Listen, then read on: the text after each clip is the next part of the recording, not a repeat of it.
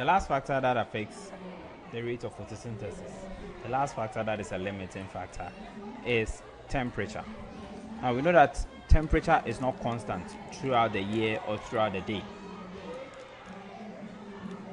During certain seasons in the year, the temperature is very, very cold. During certain seasons and certain areas on Earth too, the temperatures are very, very warm. But unfortunately, we do not only eat in a certain season, but we eat around the whole year. We do not eat in specific seasons, but we eat throughout the whole year. So we need to supply our plants with the right temperature. Now during colder days, temperature becomes limiting. During colder days, temperature becomes limiting.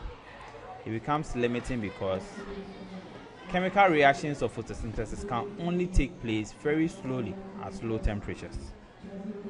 So during colder days, where temperatures are low, the rate of photosynthesis is very, very low. And then at extremely high temperatures, during very hot conditions, the rate of photosynthesis is also very low because the enzymes are denatured. So the temperature needs to be just right. Temperature is a limiting factor. It is a limiting factor because during colder days, we do not get enough temperature or enough heat.